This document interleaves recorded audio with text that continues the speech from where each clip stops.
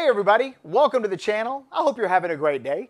My name is Eric and today we're talking jerky. Now I wanted to cater today's video to those of you that might be new to the wide world of jerky making, and I thought it'd be fun to write a recipe for today's video that was easy to make, easy to follow, and produced absolutely delicious beef jerky. So if you love jerky or if you're brand new to jerky making, you're in the right place. I'm going to take you through each one of the steps, explain why we do what we do, and before you know it, you'll be making high quality jerky at home yourself. The best part about today's recipe is that you probably already have most, if not everything that you need to make really good jerky. So sit back, relax, enjoy the show as we make our pepper crusted pineapple jerky.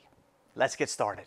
When it comes to choosing beef for the beef jerky, I tend to choose cuts that are on the leaner side. This is the eye of round. It was on sale at my local grocer for $2 a pound, but the top round works great. The bottom round works great as well. Notice it's got some fat caps on it. We're going to trim all that off here in a minute as we want our meat to be as lean as possible. Fat can potentially go rancid, which can spoil our beef jerky, and we definitely don't want that. So the first thing we're going to do is take these 3 eye of rounds, place them into our freezer so that they can partially freeze. It's much easier to trim and cut your meat when it's partially frozen.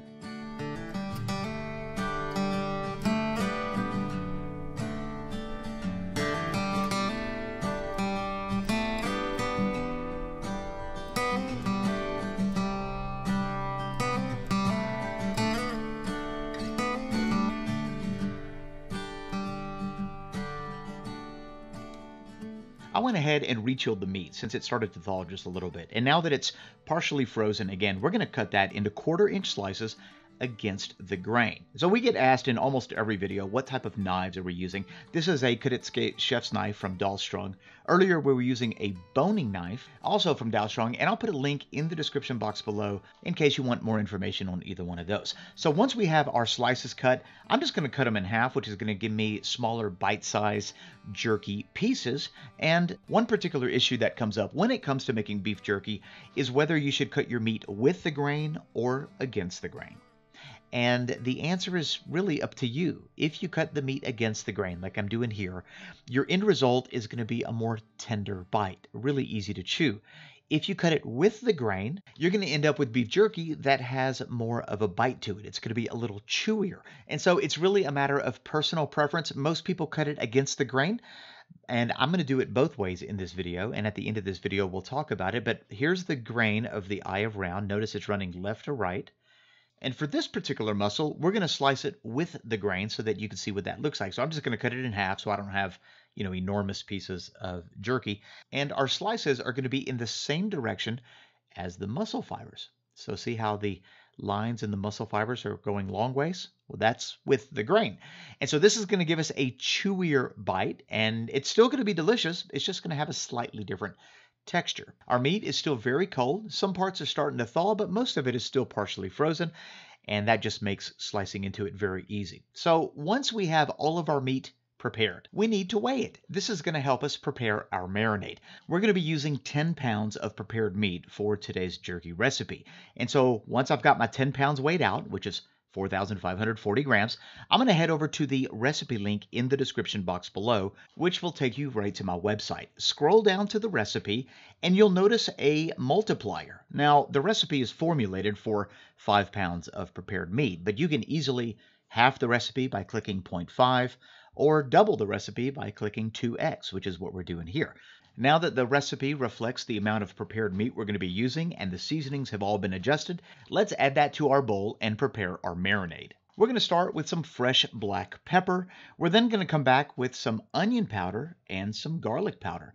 I do want to add some chili flakes, not too much though. I just want a really nice low-level heat, and then we're going to add some smoked paprika. The combination of flavor here is going to be incredible. We've got dark brown sugar, and then we're going to come back with some umami-rich Worcester sauce. We've also got liquid smoke, not too much, and then we're going to add light soy sauce. Now, this is not low-sodium soy sauce. This is light soy sauce. Finally, we're going to add some pineapple juice and give everything a whisk. The pineapple juice is going to bring a very nice acidity, a unique sweetness, and it's actually going to help tenderize our meat as well. So once we get that whisked together, we're just going to take that and add it to our prepared meat, and we want to make sure that we mix this marinade into the meat really well. Sometimes these pieces of meat can get stuck together, so you just want to make sure that you loosen the meat up, you get that marinade in between all those pieces, and once you have it properly mixed, we're going to put a piece of cling film on it and place it into the refrigerator. What we're looking to do is have that meat soak up all that marinade. And so ideally, when we're done, we're going to have little to no juice left over. So into the fridge it goes to marinate for 8 to 24 hours. I personally like to leave mine in there for about 16 hours. I find that that's like the sweet spot. And this is what it looks like 16 hours later. It looks great. It's got a nice color. It looks like it's really taken on that marinade. So let's go ahead and get this ready for drying. I'm going to show you 2 ways to dry your beef jerky. The first is going to be on a drying rack on top of a sheet pan. And I'm going to simply lay my beef jerky right next to each other. You know, we don't want them to overlap. And once my tray is completely full, we're going to sprinkle some cracked black pepper. That's going to give us that pepper crust. And then we're going to place this into our kitchen oven.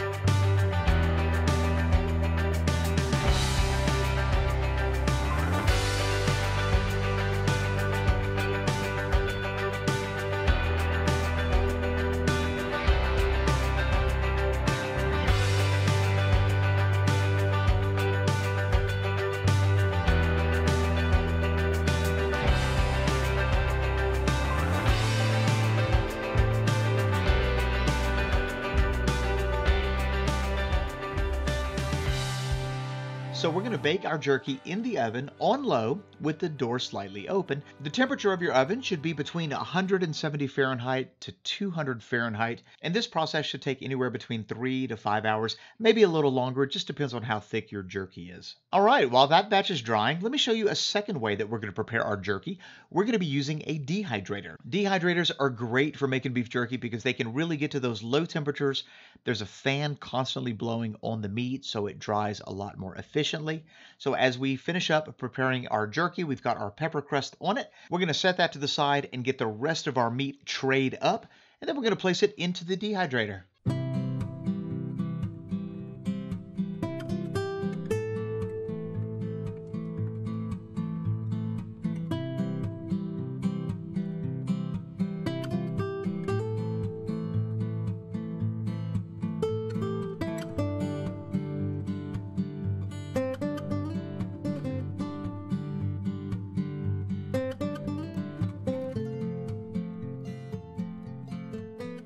As far as the temperature goes, I'm going to set mine between 145 Fahrenheit and 155 Fahrenheit. And you can go a little bit hotter if you want. You know, a lot of people like to do 160, but I find that that slower drying produces a slightly better product.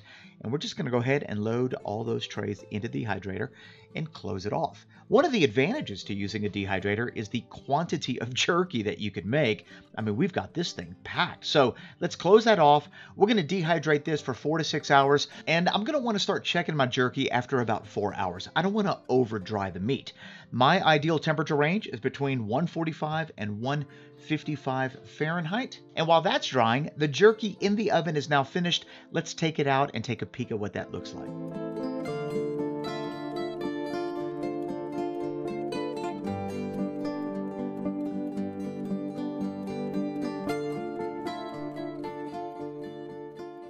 To determine when your jerky's ready, you should be able to bend it, and you'll see signs of it cracking, but it won't snap. Think of how you would bend a green branch. So as we bend this piece right here, you'll notice that it bends very easy. It's very pliable. You'll notice it'll start to crack, and you'll see white fibers in the meat. All right, so let's check our dehydrator. It's been about 6 hours, and when I pull it out, it looks like it's ready. But we won't know for sure until we give it a proper bend test. So let me just loosen some of these pieces off of the dehydrator mat, and let's grab a piece to determine its doneness. So we're just going to bend it regular. Now, if it snaps, that means it's dried too long. You're going to want to check it a little bit sooner, but as we bend this right here, you'll start to notice it cracking.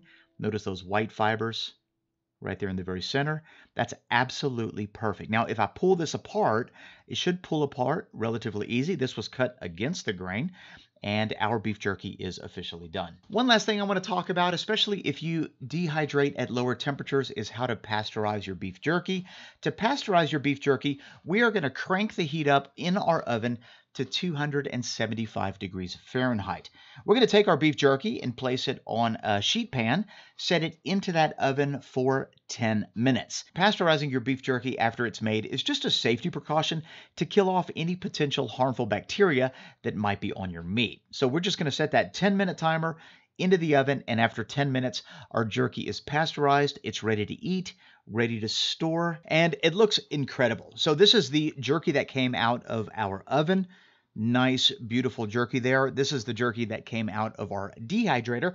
And we started with about 10 pounds of raw meat, and we ended up with about 3.5 pounds of finished jerky. All right, let's just go ahead and give this a taste and see how we did. We're going to start with the oven-made beef jerky, and this was cut against the grain. Nice pepper crust on top. Smells amazing. Looks great. So let's see how it tastes.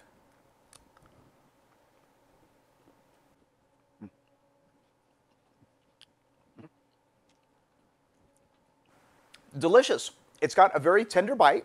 It's got that classic beef jerky chew. It did dry a little hotter than I would have preferred. I just couldn't get my oven that low, but overall, this is a really nice piece of beef jerky. So let's try the one with the dehydrator. And right off the bat, I can tell this is a little bit lighter, dried at lower temperatures, and this is also cut against the grain. So let's just give it a bite.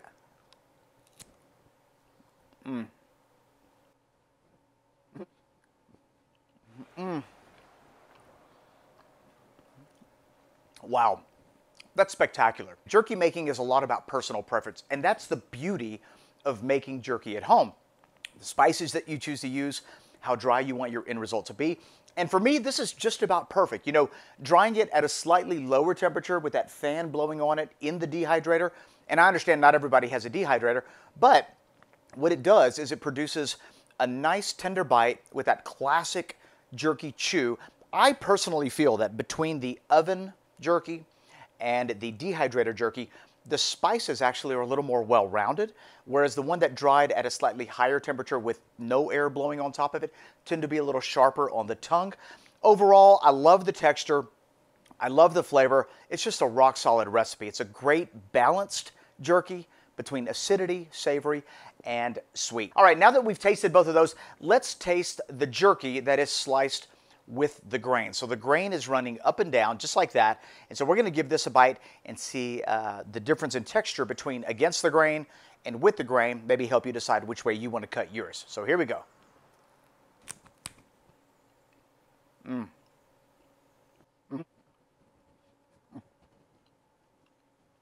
It is tougher to pull apart. It is definitely chewier overall. It doesn't break down nearly as quick. They both taste exactly the same. It's just that the texture and the overall jerky eating experience is slightly different.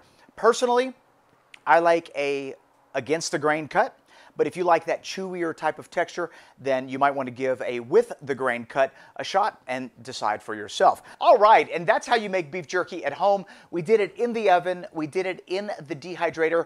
Great entry-level recipe that's going to produce amazing beef jerky. If you have any questions, leave them in the comment section below. And if you liked this video or got anything out of it, a great big thumbs up would be helpful. If you're new to this channel, and this is the first video you've seen from our channel, be sure to click that subscribe button and that notification bell so you can be notified of each one of our uploads. We post a new video each week. I don't want you to miss a single one. See you next week. Bye-bye.